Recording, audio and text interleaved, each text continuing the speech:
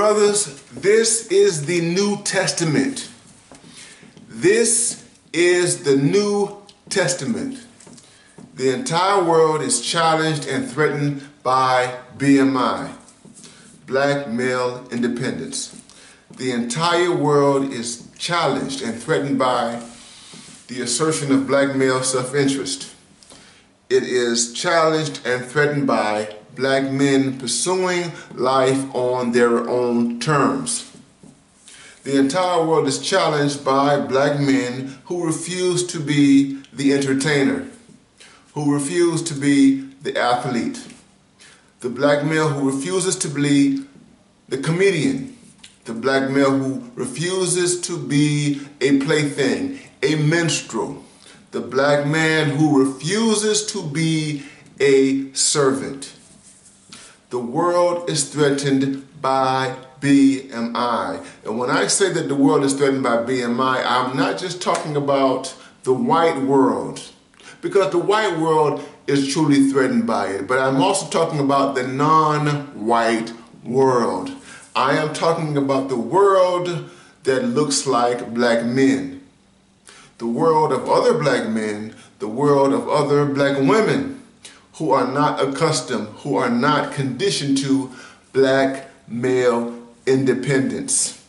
I am talking about worlds who have accepted the idea that black men are inferior, that accepted the idea that black men are abject, that black men are criminal, that black men are less than, that black men are supposed to be at the very bottom of this society.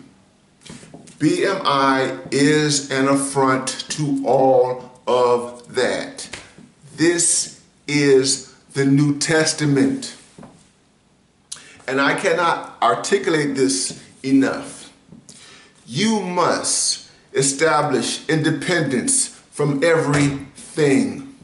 You must establish independence from your mother, your sister, your daughter, your auntie, your cousin, your grandmother, your wife, your brother, your uncle, your nephew, your father. You must establish independence completely. Independence from the way in which the white world sees you. That is what BMI is all about. It is about you establishing your own identity on your own terms. This is the New Testament. The world has not seen this before. The world is used to you being a servant. The world is used to you being a slave. The world is used to you being an instrument, a tool for other people's interest beyond your own. The world is used to you being in solitary confinement. The world is used to you being in prison. The world is used to you being in utter poverty. This is the New Testament. BMI means that you assert your independence in the face of a very, very, very long history of abjection, in the face of a very, very long tradition where you have been seen only in a servile manner, where you have only been valued in terms of your utilities to other human beings. This is the New Testament. 2020 and beyond.